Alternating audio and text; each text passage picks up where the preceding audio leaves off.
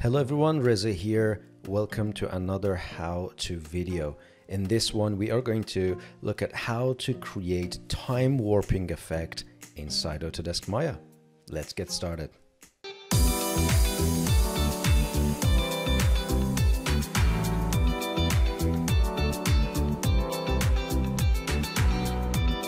So here I am inside this scene where I've got my superhero and a stranger in the dark, and if I play, the character gets hit. So what I want to do when the superhero gets shot, I want this to play as a slow motion. And these are the type of things that you can do in post-production, but well, we have a tool for it in Maya, so why not? Let's get to work. First things first, you need to make sure that you have enough time frame. I've got pre-roll starting from frame -5, and the whole animation goes all the way up to 91. The way that you activate this tool is you need to make sure that you're in animation menu set. Without anything selected, you go to key and all the way to time, scene time warp, and add scene time warp. Well, on the surface, not much is happening, but you may have noticed that we have now two keyframes at the start, at the end of our time frame. So you need to make sure that your time slider or your time frame is set accurately, and also frame per second needs to be set accurately, because that will change the way that the animation is played. Now we've got a new time warp node available in here. It is not showing in the outliner, but you can always right click show DAG only and find it. You've got frame -1, -5 to 91, and that's the time and that's the value. And of course it shows us the tangents. That for in tangents I've got auto and clamped, and for the out tangents we had clamped and auto. And basically it's just a preset tangents position inside Autodesk Maya. Now Graph Editor open in the other monitor. I'm just gonna move it here. There we have the time warp function curve. And the way that we edit this time warp curve is pretty much the same way you edit any other animation curve. As you change this time warp curve, you can kind of watch the effect of the change you are making in your scene. As you can see, we have two keys, one at the start of the playback range and one at the end of the playback range, and the pre and post infinity options are also set to linear. Now let's see how we can create that time warp and what these two values are going to represent for us. Well, one is a value and the other one is the time. Now obviously if I reduce or increase the value, I'm going to kind of speed up the animation. If I were to go to the end and increase this 91 to something like 200, what I'm going to get is a speedier or faster animation.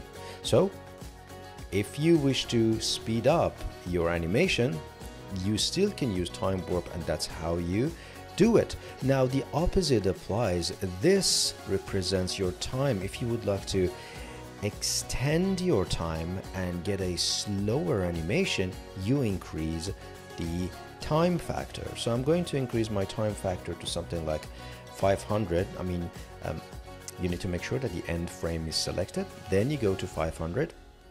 And of course, my animation now has been extended to 500. All I need to do is to increase this animation, go to the frame 1, and there you have it.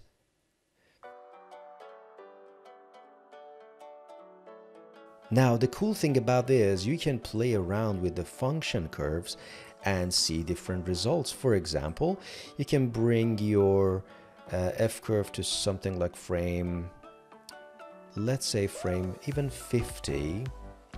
Go to key, insert key tool and middle click to insert a keyframe without changing the F curve.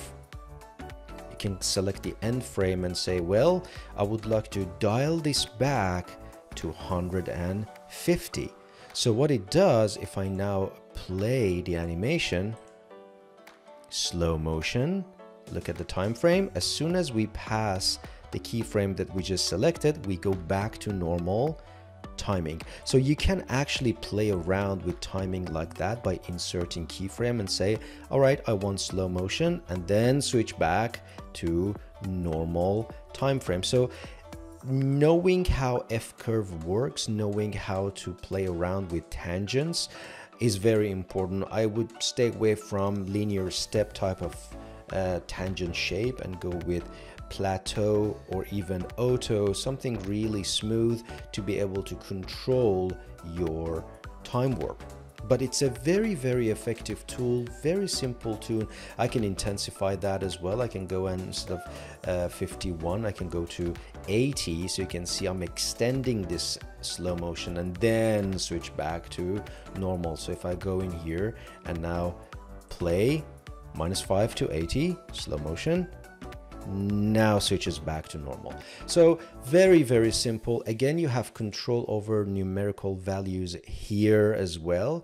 But what I really don't want to do is to rely on attribute editor to fix things, because yes, you do have access to tangents and to the shape of the tangents, but F curve usually gives you a much cleaner representation of how time warp is going to work. Of course, you can go to keys, scene time warp. You can delete your time warp and deactivate your time warp if you wish to, but you cannot add another time warp. You can just have one scene time warp per scene. So that's it. There is really not much to it. It's just one single tool that you use to create that kind of bullet time, exciting looking effect. Again, this scene is available on my Patreon page, so feel free to drop by and download it.